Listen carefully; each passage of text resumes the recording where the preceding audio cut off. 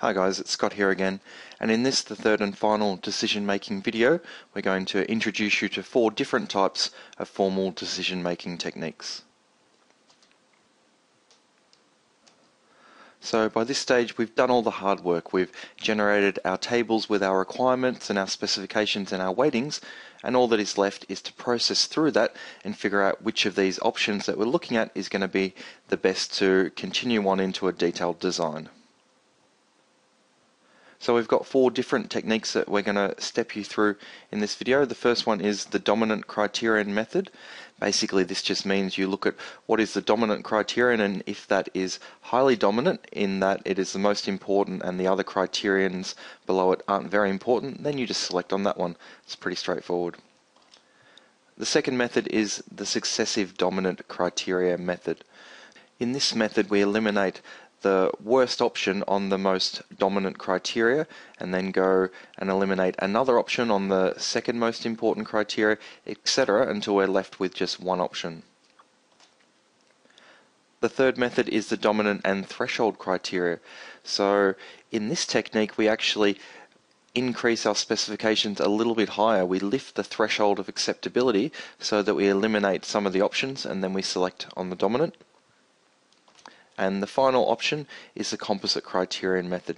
This is quite a common method, and what we're going to do is we're going to multiply our weightings for each of our criteria by the scores that we've given them based on the values for those specifications. And we're going to compare the different concepts on the basis of that sum to figure out which one is the best one and to determine if it is significantly better than the other options. So the first example we're going to look at is the use of the dominant criterion method. So we can use this method if, and generally only if, one of the requirements dominates. So if we look at these 4 peg examples and we bring up a table that we've developed with rankings in this case, we can see that each of these pegs is ranked on the different performance requirements, aesthetics, safety, etc. But we'll notice that down the bottom here, low cost or cheap is very, very highly weighted with a weighting of 12 as compared to the performance, long life, aesthetics, etc., which are down at 3, 2 and 1. So in cases where you have one criteria which is dominating in terms of the weightings, then it doesn't really matter how well each of these options score on these secondary weighted requirements. Whichever one comes out on top in the most important one down here is going to be the one that you end up choosing regardless of the method, so you might as well just cut to the chase. So in this case, this one, the yellow peg here, is rated the cheapest in this circumstance, so due to that weighting, we're going to choose that one and eliminate the other options. Pretty simple. So the second method we call the successive dominant criterion method. So in this method we take our most dominant criteria and we eliminate the worst of our options based on this criteria. We then take the next most important criteria and we eliminate the worst of the options on those criteria until we're left with only one option at the end. So taking this example again, and we've got a ranking table again, we look at the most important criterion, the dominant one, which is weight, and we're going to go and eliminate the lowest ranked one, which is the blue peg in number 4, because it's unlikely that that's going to come out on the best option. So we're going to eliminate this one here.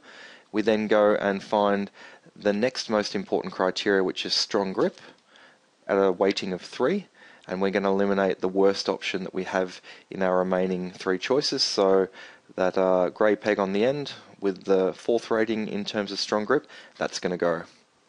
We're now left with 2 options, and so we go to the next most important weighting, which is aesthetics, which is weighted at 2, and we're going to eliminate the worst one there, which in this case is the red peg. So the red peg disappears, and we're left with the yellow peg as our final choice, given this selection method. This brings us to the third method that we're going to explain to you, which is the dominant and threshold criteria method. So how we do this is, in order to eliminate some of our options, and I'll just bring them up again, we've got our 4 pegs, And previously we had a specification which was here, and all of these 4 pegs met those specifications previously, and so they're considered possible options in our solutions. So what we're going to do to eliminate some of them, rather than go through the weightings, we're going to go and slightly lift some of these specifications to make them a little bit more harsh and hopefully eliminate some of these potential candidates. So we've done that here. You'll notice that our most important criterion, which was cost, we haven't lifted any thresholds or set any thresholds on that. We're going to keep that up our sleeve so that if we lift these other thresholds, if these other ones come up here and we have a couple options left at the end, then we can choose the cheapest one. So let's start with the first threshold over here. So we've lifted that up to 35 newtons of pull-off force now, which means that this option here, the yellow peg, doesn't quite meet that anymore when it used to pass, so that gets eliminated, and also the grey peg on the end gets eliminated because that's also 28 newtons, so not quite good enough now under this new threshold that we've implemented. If we look at long life, we've lifted that from 200 to 400 cycles, and so now the grey peg would also be eliminated on that basis. And if we take a look at the aesthetics, the blue peg is just not cutting it anymore. It's 2 out of 5. We've lifted our threshold to 3 out of 5, and so that one drops out.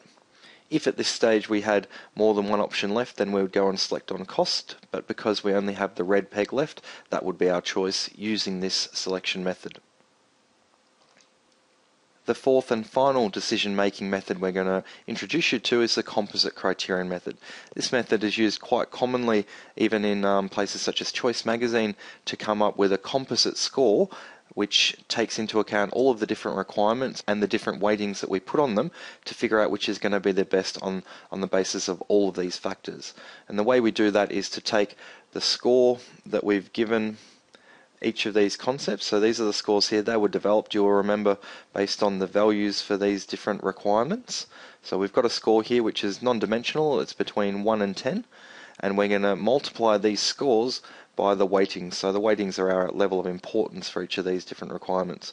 If we multiply them together and we sum up each of these numbers for the two concepts, then at the end of this we should have a good balanced view of which one is going to come out on top. So let's do that. So here are our scores times our weightings, and if we work through the first row, you'll see that we have a weighting of 5 here multiplied by 4 gives us our 20, and the weighting of 5 multiplied by 10 gives us our 50. Stepping through the next one, a weighting of 5 times a score of 5 is 25, and a weighting of 5 times a score of 1 equals 5.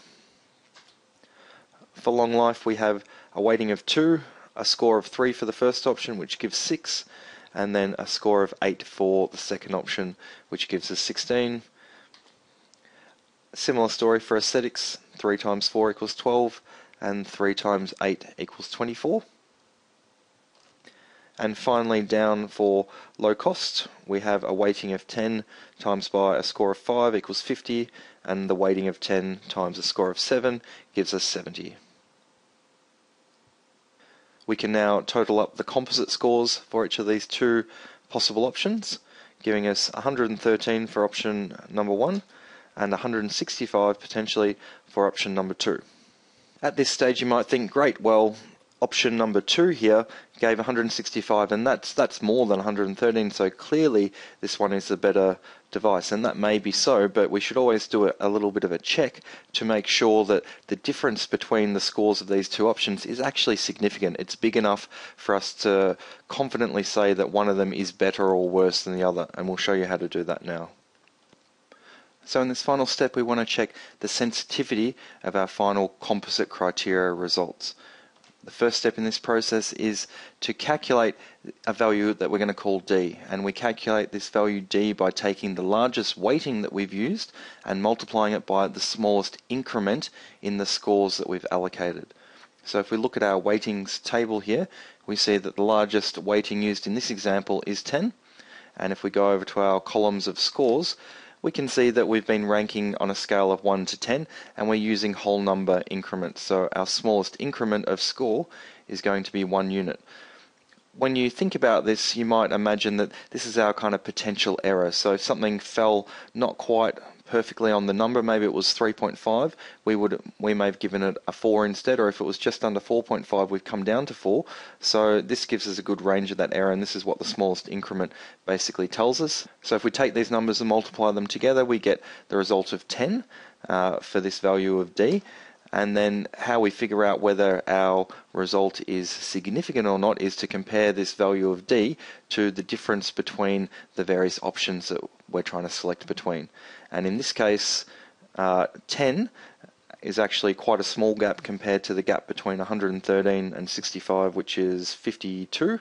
So therefore, because that gap between the two options is bigger, we can say that this difference is actually significant. We're not down in the error region, and so we can confidently say that one of these concepts is significantly better than the other. That's the final video in the decision-making series. Thanks for watching.